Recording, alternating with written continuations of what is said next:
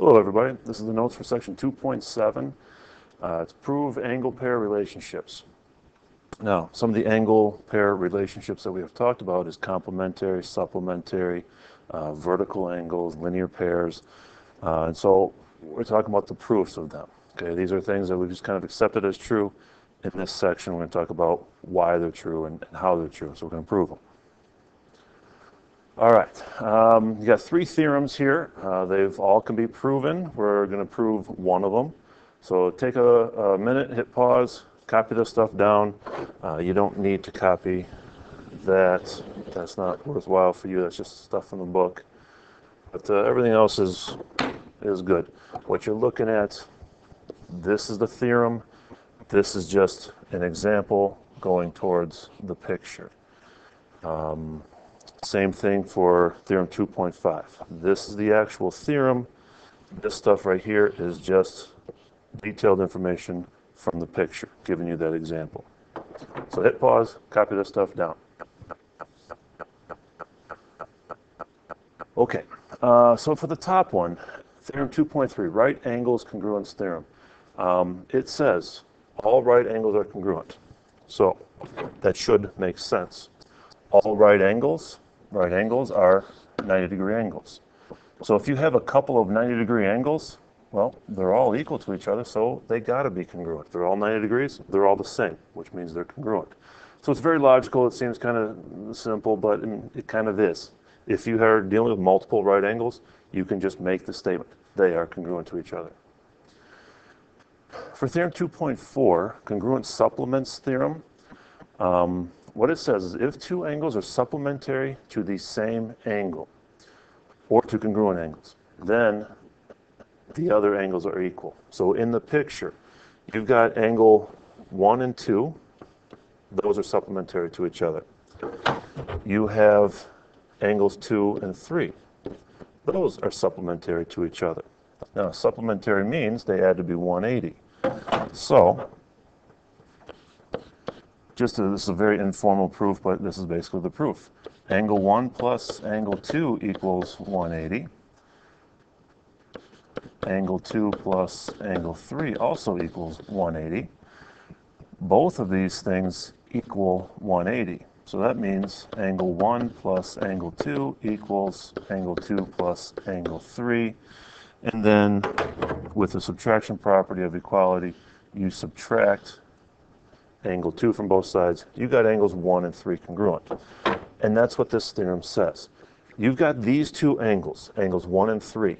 They are supplementary to this same angle, angle 2. And so, since they're supplementary to the same angle, they got to be equal to each other.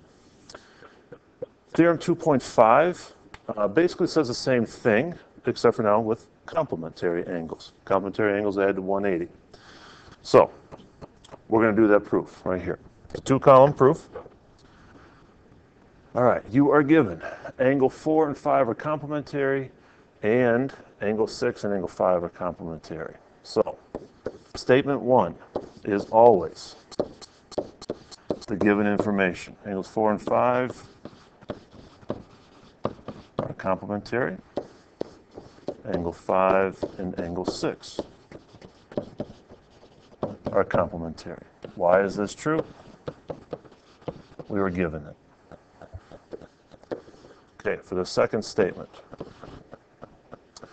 Well, the whole idea of these proofs is that you are using the given information, the picture, anything that you know, other theorems, other definitions, postulates, whatever, to start making new statements.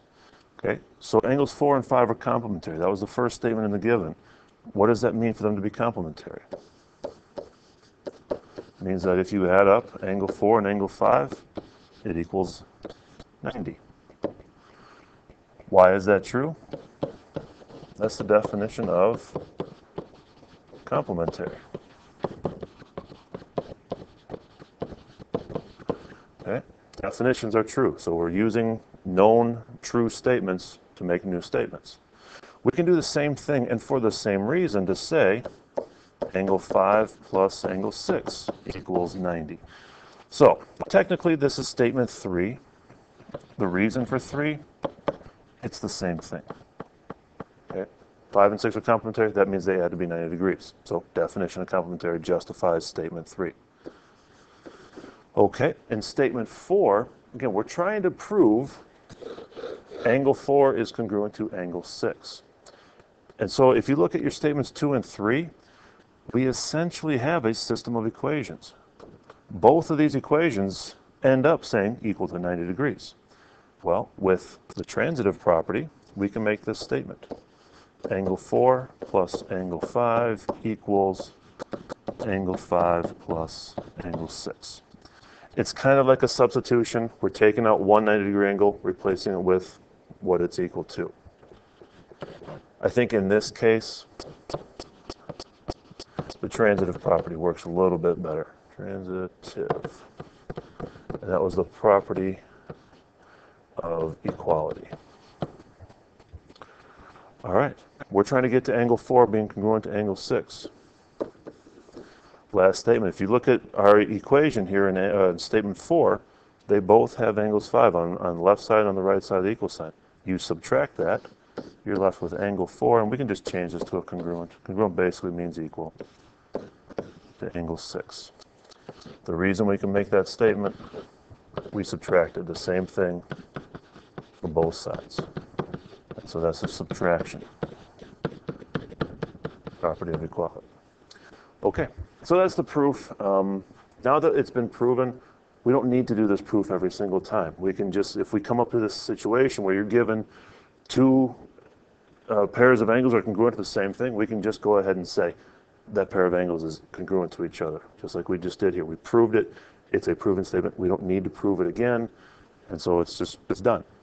Okay, that's it for the first video. The next one is going to talk about some vertical angles and some other pairs. So watch that, please.